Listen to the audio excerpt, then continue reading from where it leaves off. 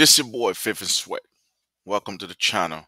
Today we will be reacting to the first female, all right, female to try out for the NFL, Lauren Silberman.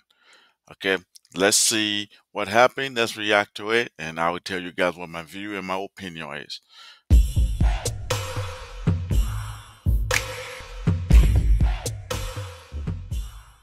Kicked her way into history, the first woman to get a shot at going to the NFL, except she didn't do very well. No. Her kick was, some say, a setback for all women. ABC's Juju Chang is here with the escalating controversy. Juju. Hey, Amy. Well, it was supposed to be one small kick for Lauren Silberman and one giant leap for womankind.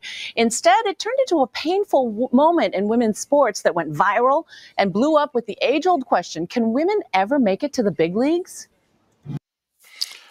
Yeah, so the kick did actually look like she hurt herself. Okay, the minute she kicked, she automatically started to limp. You can see her limping her feet. So to me, I think she got hurt. Yes, I'm pretty sure it was pretty disappointing for her. This is the first time for her to go ahead and show everything she got out of tryout to play in the NFL. That's absolutely a big deal, and to see that happen, that's pretty sad for her. Okay, and then to answer the question, can women play in the big league? Well, the question is yes and no.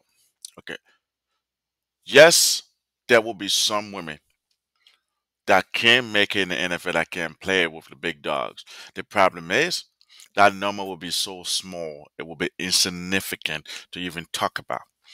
This is no different than when we started to integrate female in combat arms and combat roles in the military. Okay, most people that had opposition to that, it wasn't that female wanted to serve in combat units, because many of them already were. It's the fact that people were concerned that the rules and the standard was going to change. And but again, the NFL is not like the military. It's not a political tool. It's not a political game. It's about money. It's a money making machine. And when you talk about money, nobody has any sympathy. If any woman that is not ready to play the NFL goes, she will be destroyed. Okay, those guys in the NFL are professional people. They've been doing this for since they were like 5, 6, 7 years old. Okay, and I'm telling you, if a woman goes up, a woman can make it as a kicker. A woman can make it at any other position on the field, but that number will be 1 in 1,000, 1 in 2,000, 1 in 10,000. The number will be too small for us to even discuss and talk about. Okay, because these guys are talking about money, and no coach, all team, or GM, or owner is gonna risk making money to just say some kind of make a political statement. That's not how they work. All right. So can women play in the big league? Yes. Would it matter? No. The number will be too small and too insignificant. All right, to even talk about it. The only reason why we even discussing this because again, this is the modern day environment where anything insignificant will seem big when it comes to some kind of diversity, some kind of like gender norming, gender norm, and this is it. They're just trying to highlight something that is pretty fairly normal for kickers to go and try out and fail. I know they show her, but I'm pretty sure there were thousands of kicker there that didn't make it. But let's hear more about it. It was the kick heard round the world, which landed with a thud. Yeah. Make that 2 thuds. She held her leg. 28-year-old Lauren Silberman's hopes of being the first woman in the NFL fell so far short, she became fodder for comedians. Well, there she is, kicking the football, and she did not make the NFL. Some questioned if Silberman, a former soccer player who'd never played football, had any business trying out for the NFL, even though she'd scored the tryout with this impressive field goal at a Super Bowl fan event. But the average NFL player...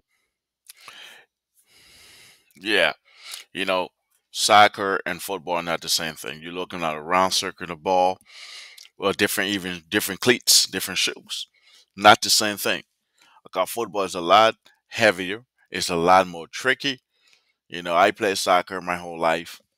I also played football since my freshman year all the way up to Division 3 college. I kicked. I play linebacker. I play running back. It's not the same thing. Okay. Even the way you kick it, yes. Playing soccer do help you learn how to kick better. And the way you kick a soccer ball, that form is actually how NFL kicker does it. So yeah, so she had a pretty good form to do it. So that's pretty interesting. She never played any football in her life. She never kicked a football. She never practiced. So this is somebody that just started from a little competition to this. All right, which brings me to the point: if this was a man, would anybody give a crap? You know, would anybody give a crap trying out when you just started this? Place kick, 41.8 yards. That's a lot. Silberman's attempt, drifting 19 Yeah, yards, that's not even then just half. 13. Wow. The minute I kind of touched the ball, my quad, I could just feel like tense up and hurt. It was really painful. My heart sunk into my stomach when I saw the kicks. This is not good for Lauren. It is not good for any of us. Katie Nida is among the most qualified women in football. She started in high school, played college ball, and became the first woman to ever score in a Division I game. She even played pro football in the Arena League. Nida worries that Silberman's injury-plagued performance may have set back the cause of serious female kickers who fought long and hard for years to be taken seriously. Not having the kicking experience is huge, and I think it is maybe a bit presumptuous. And she's not the only one to feel that way. The Twitter sphere erupted with heated reactions. Disgrace to female athletes, says one woman. And will the real female kickers send us your stats?